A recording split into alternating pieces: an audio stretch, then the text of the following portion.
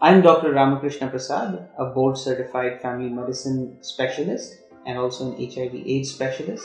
I practice at Health Roots Clinics, Sheshadripuram and Vijayanagar. I also serve as a consultant in family medicine and HIV/AIDS and viral hepatitis at St. Philomena's Hospital in Bangalore.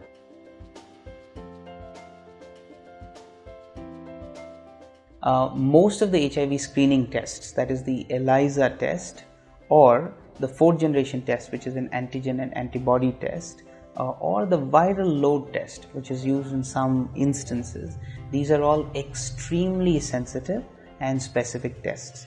Most of them, the sensitivity and specificity of most of these tests is more than 96-97%, and hence, if used appropriately, are extremely reliable tests, and any positive result should be taken seriously.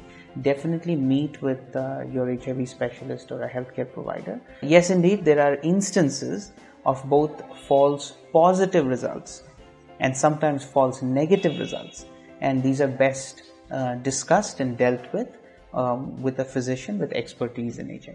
Thank you.